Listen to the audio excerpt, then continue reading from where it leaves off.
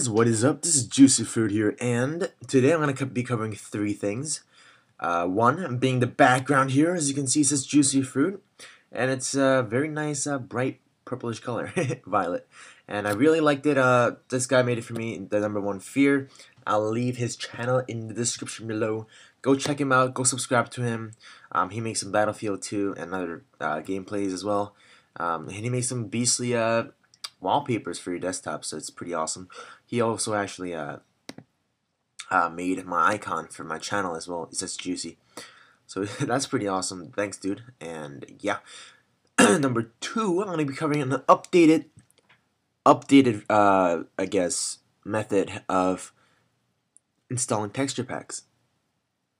Alright, so as you can see here, this is the old one, the 1.1.12 _02, and basically it shows the it's the old one where you just click choose texture pack, you choose a texture pack, and you click patch, and then it patches it, and you open up Minecraft and you play with the new texture pack. But with this new Minecraft beta or 2.0 beta, you double click it, and you'll see this window pop up right now. Alright. It's a lot different. Trust me, it's a lot different than the old one. And as you can see, it has the mods tab, or the options tab, the log tab, the class map, and the patch summary tab. What you want to do as soon as you get this window is go to mods and click patch. Now I've already clicked on patch, so I'm not going to do it again. But that's what you need to do. You need to click on patch. I think I might do that again, just for the hell of it. Alright, click on patch, and what you want to do is go to, I guess for Macs, go to Finder, go to Library, Application Support, and Minecraft. For PC, I'm pretty sure it's like the percent app data percent, and you go to Minecraft. Same thing, you know, it's where your bin folder is, where your saves folder, your resources folder. You know where it's at. Go to texture packs. Just follow what I'm doing. Just after you click patch, go here. Just go to Minecraft under Application Support. Go to texture packs and just dump in whatever texture pack you want. Like, I have a bunch of stuff here, Jadoku, Scribblecraft, just put whatever texture packs you want in this folder. Alright, I click out of it and click also out of MCPatcher 2.0. Now what you want to do is go ahead and open up Minecraft itself.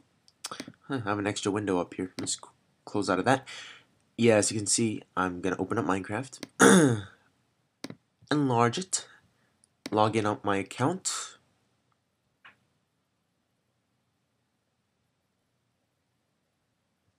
There's the Mojang sign, and boom, title screen. Come on, title screen.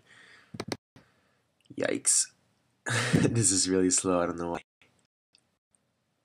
Come on, come on, come on. There we go. Okay, Minecraft. Now as you can see, if you go to texture packs, or mods and texture packs, you'll see that your texture packs are actually listed here.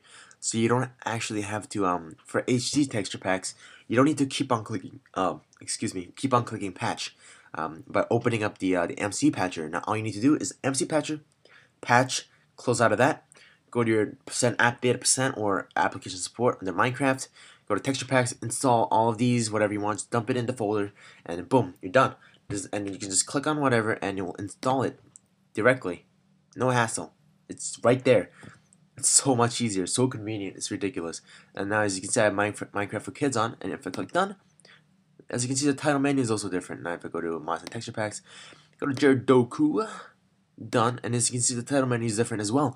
So easy. Go ahead and try it out for yourself. It's easy, it's awesome. Awesome job by Core, I think that's his name, but he, not Zhao, somebody else made this client, so it's awesome. Go ahead and try it for yourself. I'll leave the links in the description, and like I said, go check out the guy who made the background for me. It's you know, show him some love, show him some support. Alright guys. Alright, finally, I need to I want to address something to you guys. Facebook. Oh my god, come on. Alright, I made a new Facebook account specifically for this channel. If you go to Facebook and you type in Juicy Fruit, I don't want to show you guys my actual account information and stuff, so I'm just gonna type in Facebook Juicy Fruit and hope that it shows up.